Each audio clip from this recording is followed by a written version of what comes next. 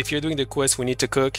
So you're gonna need to buy the chemistry station at the warehouse, and you're gonna need to buy the lab oven. You're gonna also need to buy what we call the phosphorus and the acid over here. The third item is something you buy from the contact, Shirley Watts, which is this guy over here, low quality pseudo. So you can buy it from her, right? And the maximum is 9 apparently. There you go. So you're gonna get that, and you're gonna put it over here on the third slot. So here I have all the items required. As you can see, all I have to do, click begin, and you're gonna grab everything over here like this.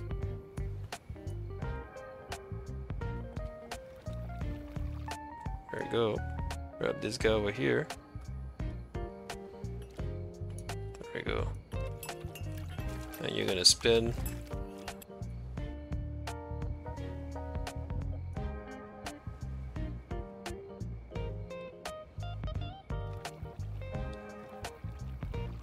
There we go. Be careful, by the way. Burner. There you go. Get this. Click this.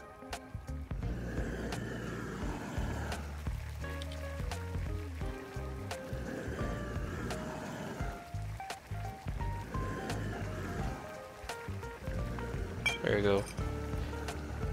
Whew. So there we go. And all I have to do is to get the liquid over here. There we go. And I could do it again 9 more times, by the way. But here you go to the lab oven. Put this over here. Begin. Put this down. And there we go. Put it up. And cook. And you have to wait 6 minutes over here. So yeah, that's kind of like a lot of work. So if you have a chemistry worker, you know, that's a good thing. So they can do the job for you, as long as you have the mats for him.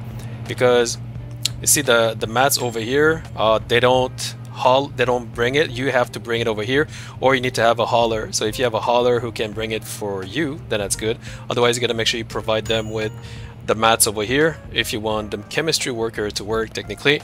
So here, if you come to the warehouse and you speak to the manager, you want to hire a chemist. This guy over here, right?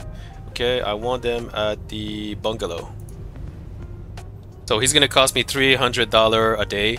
There you go. So now, as you can see, I have a chemist. His name is Brandon. All right. So now I'm gonna press 9. I'm gonna click this guy, assign a bed. Oh. This guy, there we go. And then you're gonna go back to him, assign station, and you're gonna click the station, which is this one, this one. So chemistry in lab oven, and let me see if he does this one, mixing station as well. Oh, he does that too. Nice. But the thing is that he's not gonna haul anything. He's just gonna click, you know, the mixing station once you have the stuff in there. So when you press 9, press E. As you can see, recipe is going to be this one over here, right? Destination, you're going to click this one over here. So we can only go to one place. So it's only one destination per chemistry station, right? So the 2 other ones, I guess I'm going to do it myself manually until I have 2 more chemistry station. So I'm going to sleep over here so you see how he works. Okay. So as you can see, the chemist, here he is. He's going to be working at the station.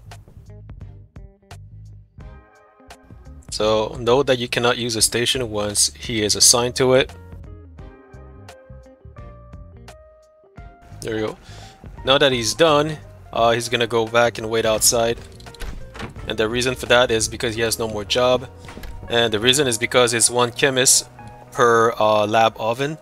I could make him work over here as well. Let me double check. So station. Alright. I'm gonna have to remove the lab. Okay, I'm gonna take this guy over here and see what happens. Thing is that he's not gonna work over here because there's already something. He's only gonna work if I put something over here. But you see, that's the hauler. I need to have a hauler that puts somethings over here, right? So I'm gonna put something just for fun. So okay, so here I'm gonna put the donut here, and he should come, I think. Let me double check. Yeah, there he is. So see, when there are two things inside the mixer, he's gonna come and just click it. Well, he's okay. He's he's okay. So here's it. So instead of like clicking the button, he's just mixing it. It's kind of like the Mix Station 1, but I thought he would click it, but instead he's working on it. So it's gonna take a minute technically. It's pretty much the same thing. Okay, he clicked it, but it took him like freaking 10-15 seconds to click it. Alright, I see.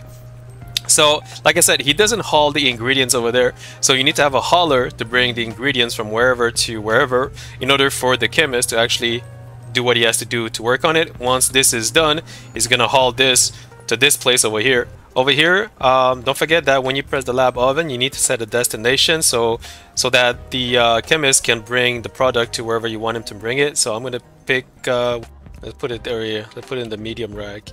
Here, if I press 9, the notepad, and clicks on Manage Mix Station, you have the threshold and you have destination. So destination, you just tell where you want the chemist to bring the finished ingredient. So you can choose whatever storage you want.